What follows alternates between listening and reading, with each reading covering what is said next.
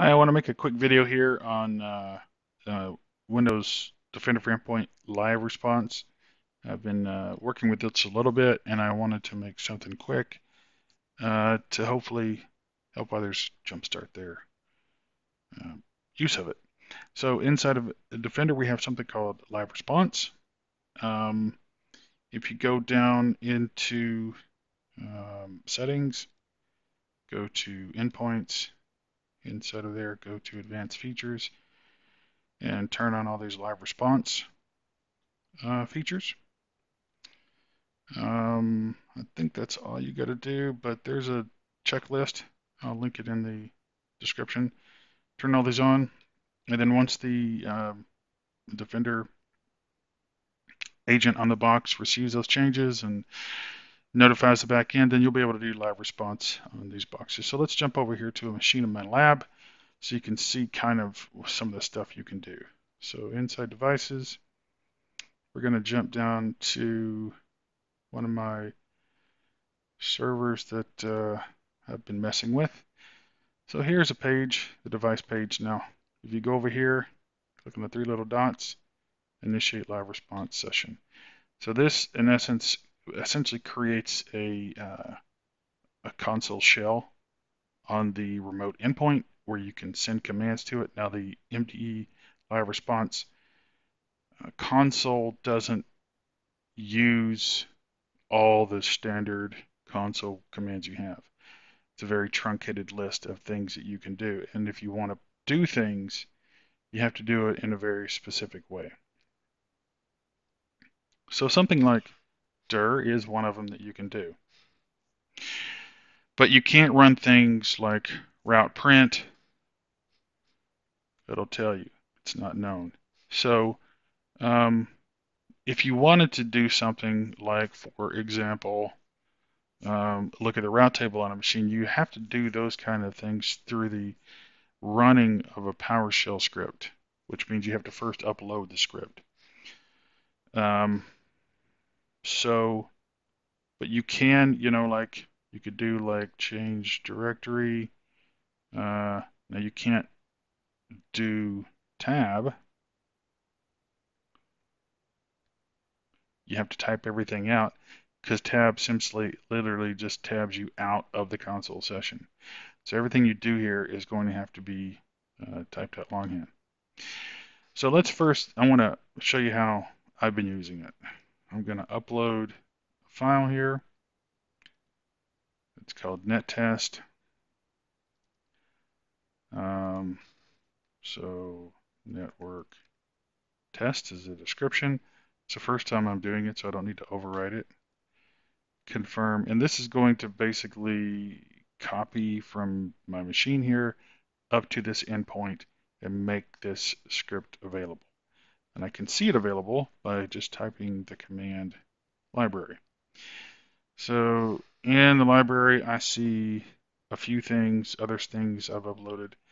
One of them is NetTest plural, and one of them is NetTest. This is the one I want, NetTest. So now that my file is on the endpoint, I can actually use it. The way I do that is I say run NetTest and make sure you type it correctly because it is case sensitive. All right, now I am running my NetTest. So let's take a look at what NetTest is. It's a very generic thing. This stuff at the top, I was just grabbing a date format in case I wanted to have unique names, but that's commented out right now. So I do a get date, stick that in before I do other things. Resolve DNS name, do a testnet connection, I pull NetAdapter information, and I pull the NetRoute through PowerShell.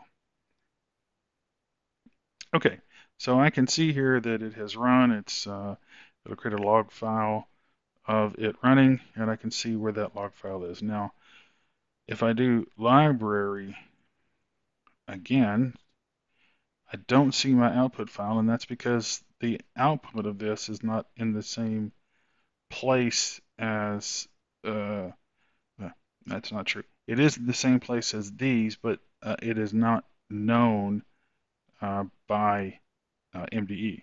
MDE is aware that these files have been uploaded and are part of the library, but it's not actually doing a dir, it's showing you what is in the library of stuff you've uploaded. So you have to go to the directory, and you can see here the path of where the log file was written, which is part of the path where the output file is written. So see program data, Microsoft Windows Defender Advanced Threat Protection.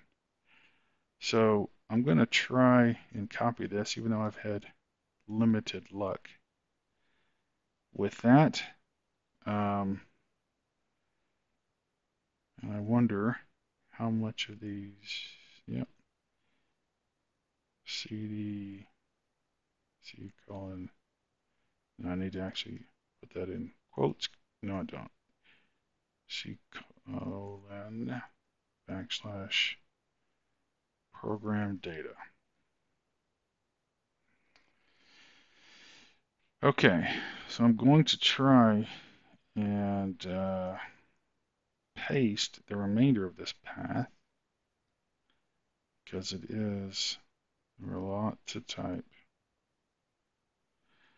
Let's see how lucky I am.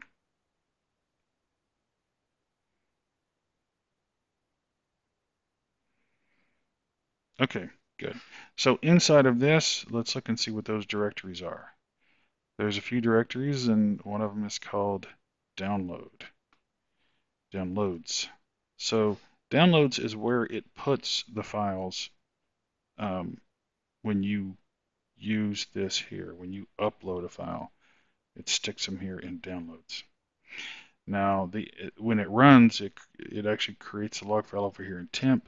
But if you're outputting a file and it should give it a specific path, it's gonna create the output file where the file exists, and that's in downloads. So let's go over to downloads, and I'm going to do a dir, and I hope to see my txt file I created. Okay, here it is, NetTests.txt. So I want that file. So what I'm going to do is say get file nettest.txt. And if I typed it right, it's going to pull the file local here in my browser, and I'm going to be able to review it. All right, here we go. There it is. Okay, and you can see here what I've done is I've gone out and I added a timestamp. I looked up who Google was. I confirm I can do DNS name resolution. I do a test connection to it. Then I'm pulling some information off of the network adapters.